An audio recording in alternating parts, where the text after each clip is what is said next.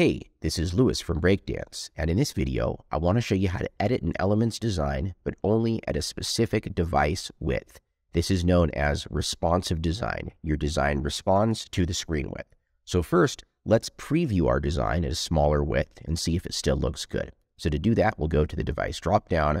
Right now, we're previewing it on desktop, but let's go down to phone portrait. And as we can see, the text is slightly cut off. The text is just too big on this device. Okay, let's go back to desktop. Now, to edit the text size only on that smaller device width, the way we're going to do that is we're going to click the element we want to edit.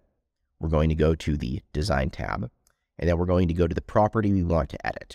And many properties in Breakdance can be edited responsively. You can set a different value for them on each device, on each screen width. You'll know you can do that if you mouse over the property label and you see this small device icon. So when I mouse over weight, I see it. Font size, I see it. Font family, I also see it. Color, I see it, etc. Okay, let's go to font size and let's choose a smaller device width. And let's set the font size here to say 40 pixels. Now let's go back to the big device. As we can see, our text is 76 pixels on this device. But if we go down to the small device, the text is 40 pixels. Maybe we want to go to the next size up. Maybe we want to make it a little bit bigger, so I'll do 50 there.